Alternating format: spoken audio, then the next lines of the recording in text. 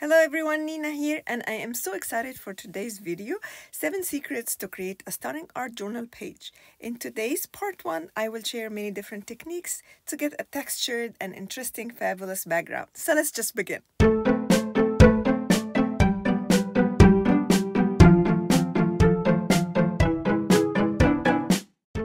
So the first layer to create is your background. I will use Art by Marlene washi tape to create 4 sections of my page so it will be easier for you to see the different look each technique gives you. The first layer is your first wash. The first technique that I'm gonna show today is create a background from watercolors. You simply are going to just spray water, pick your color, and then dilute a little bit with water. With your brush, just frame the area you want to color and keep coloring the inside until you're done with your whole area. I used wet on dry technique over here, but then I'm going to show you, I'll get a scrap of paper and I'm going to show you, look how beautiful it is. So this is the wet on wet technique. You start with just water on your brush, give it a first wash with just water, and then dab your brush in the paint, and then make these light strokes with your brush until you get this beautiful texture on the left. And then the other technique is the wet on dry. You see, I load the brush with the paint. The paper is totally dry and I'm just painting all over the area that I want to paint.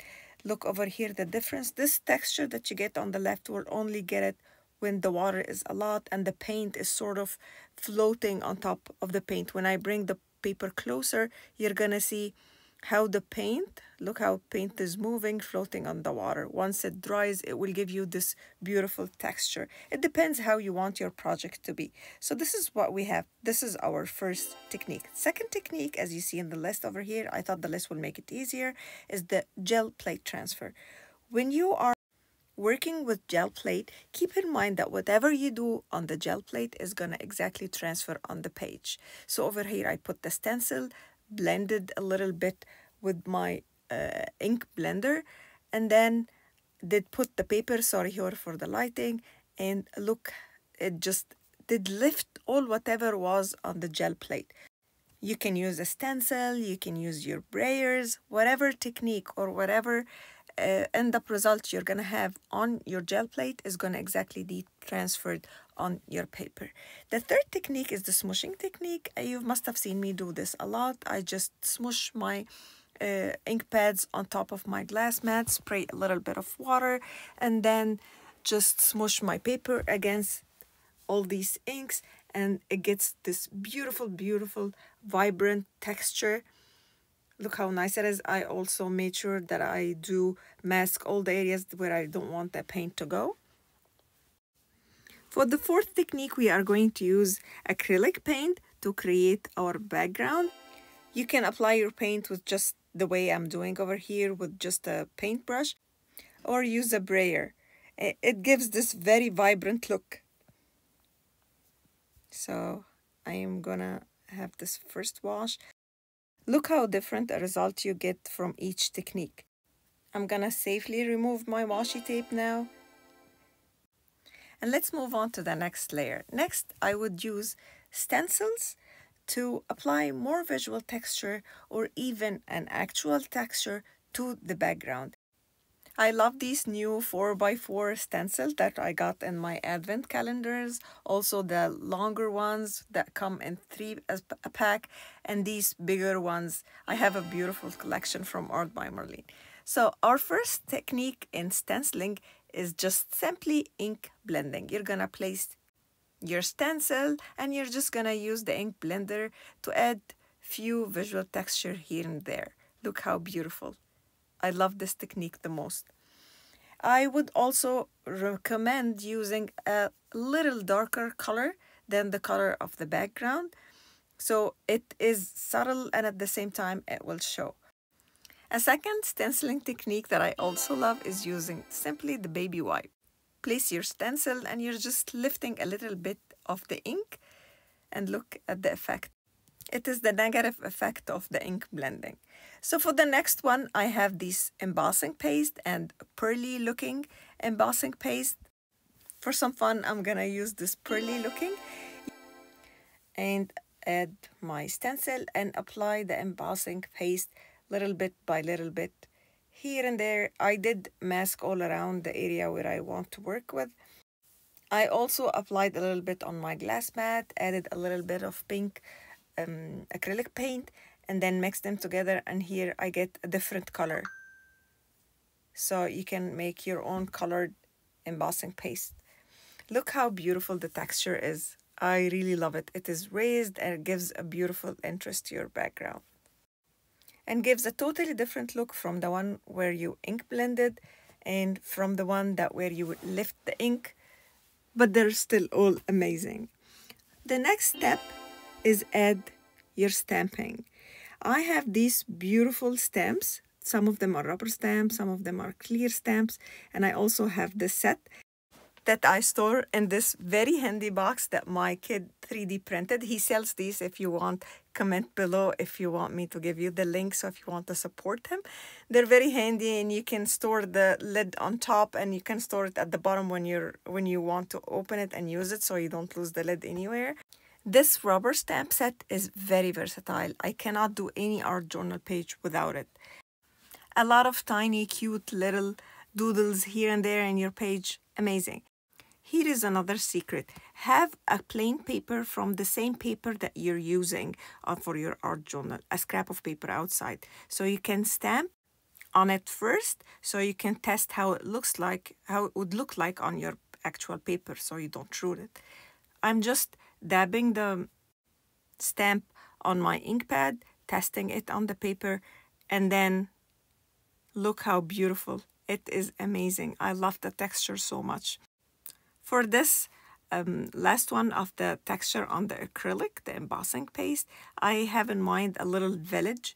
So I thought this beautiful stamp will create something very tribal, and I will color it with the same colors of the focal point. So I am going to add it with black, and over here a little darker color, and I would use to stamp, add visual texture here and there on my pages. Look how beautiful everything looks, just a little darker color than the color of the background, and you got a new beautiful texture. The next step, I love adding acrylic accents with my fine tip acrylic markers. In this section, I'm going to use this butterfly. So I bring it next to me, and I bring the neatest colors from the acrylic paints that I have, and I start coloring the doodles of the stamping that we did earlier to add these little beautiful colors that would match with my focal point. I would also love to add either with my gel pen or with the white acrylic marker, beautiful white accents here and there that will show the stamping that we did earlier and the stenciling. It will give it a lot more interest, not just blue on blue. Be creative. Frame around the bubble, color inside of a bubble.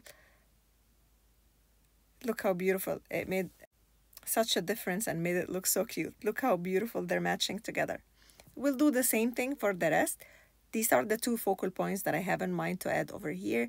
So again, I'm getting the nearest acrylic colors, and I'm going to add colors here and there. I thought it's a little dark, this blue, so I added white on top of it to make it a little lighter.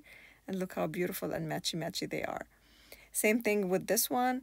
This is the one that I was telling you about, that I want to add these tribal colors that I used from the same little village house. And look how everything looks. Let me show you a closer look. I love it so much. Look how much the texture, the stenciling, the stamping, everything you did, it does add to your background. Let's have a quick flip through my projects to show you how it's gonna look like at the end if you use each of these techniques. For the first one, the light wash of watercolors. Look how vibrant my focal points are, and they pop so well against the light background. Another project that I also made from watercolors is this little crab. Look how cute it pops against the light background. For this other project, the one with transfer over the gel plate, here is an example of it. I did have this stencil of a fishnet that I created using one of the dies. Put the color and then removed the stencil and again transferred it with the paper over the gel plate. For the smooshing technique, I have a lot of projects. I use this technique a lot. Look how beautiful it is. It gives this beautiful texture. And here are examples of the embossing paste. I have a lot of those too. Look how beautiful this is. Just add your stencil, apply the embossing paste, and you get this beautiful texture, raised texture all over your background. Look at this one also. So beautiful. I have 2 extra techniques that I will tell you about as a bonus to all the techniques that we already went through. So this is embossing powder. I go with the embossing ink all over my background, and then I use this embossing powder. Could be anyone, but this one gives the effect of that looks like a sand. And then you use your heat gun to set the embossing powder. The other bonus technique is using a collage paper. These are just very light papers that are already colored and ready for you to use as a background. Just cut them and glue them to your background and use your scissors to cut all around it. And then continue as usual. Use your stenciling technique and then your stamping. Look, this is the stamping, the acrylic accents, and continue the same way. Look how beautiful these are. Those are the 2 extra techniques. To recap what we did today, we did 6 techniques for the first wash: the watercolor background, the gel plate transfer, the smooshing technique, and the acrylic wash, and 2 bonus techniques, the embossing and the collage paper. Then we seen 3 techniques for stenciling and went on to stamping and how to add acrylic accents. You will find in the description below all the links that for these art journal videos that I created, that I showed in this video today. I will also leave links to all the supplies that I used. Remember to subscribe and hit the notification bell so you get notified when I upload part 2, where I show a lot of fun different techniques and what they're called, to where to place your focal elements properly on your background. Thank you so much for watching. I had so much fun creating this project with you guys today. Thank you so much for watching. I will see you all next time. Bye!